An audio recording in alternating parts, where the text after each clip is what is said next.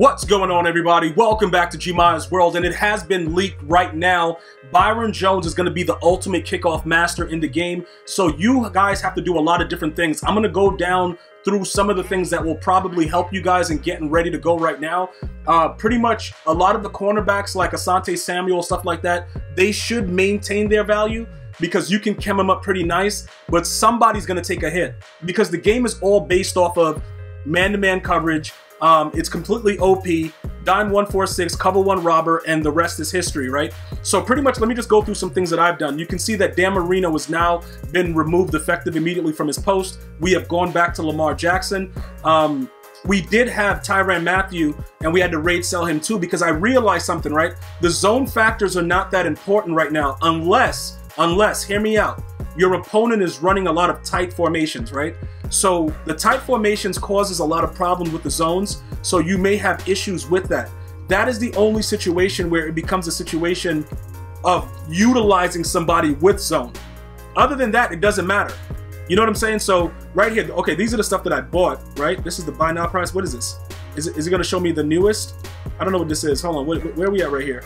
Newest. What did we do? Okay, we bought Lamar Jackson back, and we had to buy a couple things to get some sets done. My auctions over here, I just want to give you guys a heads up of what's going on. Tyrann Mathieu raid sold, and Dan Marino raid sold. Now, I raid sold him after I knew that, you know, Byron Jones would be the master for Ultimate Kickoff. So, you know, we were in the stream when, you know, people were talking about it, and that pretty much, I knew he was gone simply because we figured out that we're just going to run the meta and just run man-to-man coverage and not care anymore. And I suggest that you guys do the same. If you want to think that it matters about running zone and that zones work and you want to use mid-zone KO and waste your training, you can go ahead and do that. But what I would recommend if you want to win more games, especially on the brink of weekend league, I would recommend that you guys start focusing on man coverage. All right, so I showed you guys that real quick. Lamar Jackson is now the QB again. We do have the defensive players that are currently on the squad right now that took over. We do have Minkah Fitzpatrick, which, you know, I got him primarily for zone, but we might have to do something with him. But like I said, sometimes I do need zone coverage. All right, if you're playing somebody that comes out in tight flex and they're beating you with crossers, you can set your defensive adjustments to have those zones float back 25 yards and always pick it off. So those will be better in those cases to have like a Minkah Fitzpatrick. But Trey Waynes, you know, AJ Terrell, these guys are very, very key. Why? Because they're so fast. All right, so if you have team builders, you need to do nothing right now. There is absolutely nothing that you need to do. But if you have more expensive corners and you're going to want to go along the meta ride that EA is putting us on, you may want to consider looking at some of the attributes and going through it and making sure that you're satisfied with the players. Or if not for anything else, start selling players now to get a little bit of your coins up. Because you can see I'm at 277K because I raid sold Tyrann Mathieu. He's going to be pretty much a guy that once you guys go along the lines of where I am with it, where it's just like, all right, I'm playing zone and nobody is doing anything, you're going to want to make some different plays. All right, so as far as the team builders go, they are probably going to, with the exception of Isaiah Simmons, he's going to stay hovering around 300K. And let me explain to you guys why. Regardless of the man-to-man coverage that he has, it doesn't matter. He should always primarily be your user. Let me go ahead and give you the bigger screen so that way you can see what's going on with it. He comes with a built-in lurker.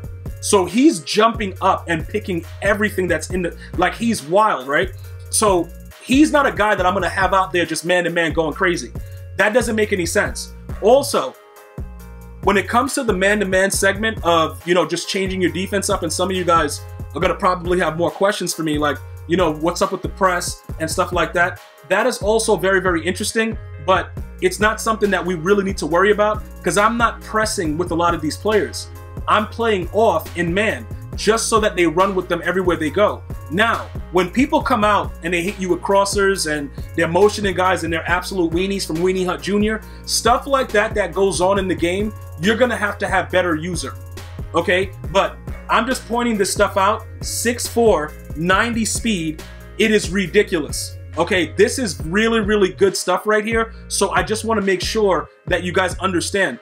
Whatever happens to his card, he's still always going to be up there in price until he gets another card. You know, maybe they give him a power-up later on, but that guy I would not consider selling. Okay, because some of you guys were asking, you know, what about Isaiah Simmons? Should we get rid of him? No, he's off limits. Do not sell him. That is a bad thing to do. Everybody else though, including Atwater. You see what I'm saying? Like Atwater right now, with the way that it is, let me just go ahead and give you guys some insight into it. The only reason that he's there is because he gets Enforcer. Now I know, Bob Sanders also gets Enforcer. I think one of the middle linebackers, Takeo Spike something gets Enforcer. He's not really that guy with man-to-man coverage. Obviously he's a 77. He doesn't have good press because he's a safety. They don't usually give good press to safeties unless, you know, maybe it's like Ronnie Lott, because he actually played corner in his career and made the Pro Bowl, by the way, but EA always gyps him with his man-to-man coverage. That's neither here nor there. But he's good to have on the squad because he's going to knock somebody's block off. Now, one of the other things that a lot of people are doing, they're getting other man-to-man corners to play the safety position, just so that when you come out running man, you're not really getting beat. The reason that I'm pointing all this stuff out to you guys is because they're going to have to give Byron Jones a pretty decent press. He'll have mediocre man coverage. They tried to give him high zone, but he's always around that kind of hybrid corner that does, you know, he does a lot of things pretty decent. He's not really good at one thing. Obviously, he sucked for the Cowboys, which is why they let him go, but that's not what this is about, Cowboy fans. We're talking about the fact that he may be able to replace one of the cards that you already have and just make your team better. Now, look, I want to show you guys a few things when it comes to comparing some of these cards, right? The man coverage on Tre'Davious White is 85. So he's a guy that we could probably go after and put him into the lineup, right? AJ Terrell, he's more of a zone corner. So that's a major issue right there, right? When you look at this right here, with the actual, like Trey Wayne, 79 man coverage, okay? Let's go through some. Okay, Minkah Fitzpatrick, 81. So he can actually play, you know, play pretty decent, but he doesn't have the press, okay?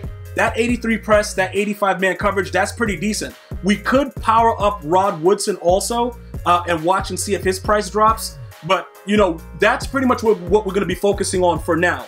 I want to make sure that everybody understands that, because that's and the reason that I have two Nats is because I completed the set twice for Lamar Jackson. Just so in case you guys asking, yo, why do you got two Tre'Davious Whites? They're Nat cards. But that's why people have these cards on their team, okay? It is the complete meta. It's something that they're going to do and continue to do. So if you want to be a boss and you want to win a lot of games going forward, those are some of the things you're going to have to look forward to. So for me right now, it doesn't really matter what I do. I can't really gain anything.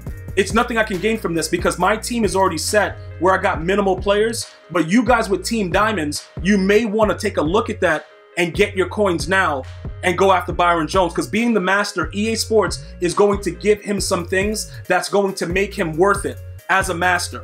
All right, so that's very huge, and that's something that you guys should definitely look out for with that. So what I'm going to do now is I'm going to start looking through some of the other cards that are in the game, and we're going to start focusing on certain things, certain attributes, and building our team differently, so that way when we go forward with it, we kind of understand what's happening. All right. Obviously, once the promo drops, I'm going to give you guys another video explaining to you guys, you know, what's free, what's going on, because EA is going to always give us something like that. But you can, for now, start to take a look at the, you know, decent corners, like 86 to 87s. You can start to take a look at those guys and see what you come up with. All right, see what you come up with as far as man coverage. Start to look through it and start to gauge it based on man. So for instance, Richard Sherman would do nothing for us. This guy would be decent for us, right? Because he's a man-to-man corner. And then you're going to have to go through it. He's a slot corner. Certain things like this is what's going to change the game. And if you do have those diamond cards, those can be very, you know, useful. Obviously, they'll lock up whatever. But this guy, like Frank Minifield, he's also a decent man-to-man corner. The problem with him is that 86 speed, when you power him up, 87, well, he'll probably go to like an 88, because, you know, they all go to 90 to Team Diamonds. But that man coverage at 88 is wild. And then he has also, I believe he has a decent press. He had 87. So he would be pretty good to have on your squad. The only problem is he's 5'9". You know what I'm saying? So that's what I would like you guys to start doing now. I'm going to go more in depth into what we actually have to do. Guys like Stephon Gilmore, you know, he's real. Like, I don't like his speed.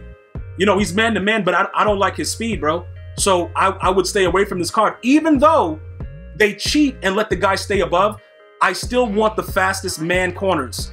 You know, like Dre Bly, man to man. Okay, he's more of a, I think he's like 5'10" also, but he has good man coverage, 87, stuff like that. You know, 85 press. Those are huge numbers. So that's the way that we're looking right now. Start taking a look at the prices because they may start to drop instantaneously and you may not understand why. Troy Vincent is a zone corner, doesn't work for us. Okay, where's Asante Samuel? Okay, he's a zone corner too, so he doesn't work for us either. Even though he's like more of a hybrid as well, because he has decent man coverage also. You know, 83 is decent, but I would avoid zone coverage corners, you know, because that's pretty much the meta, having man, press, and stuff like that. All right, so take a look at your team, start to see what the prices are, get your coins now, and be ready for the ultimate kickoff coming tomorrow. I'm gonna see you guys and girls next time. You have an unbelievable day. Stay safe. One love, y'all.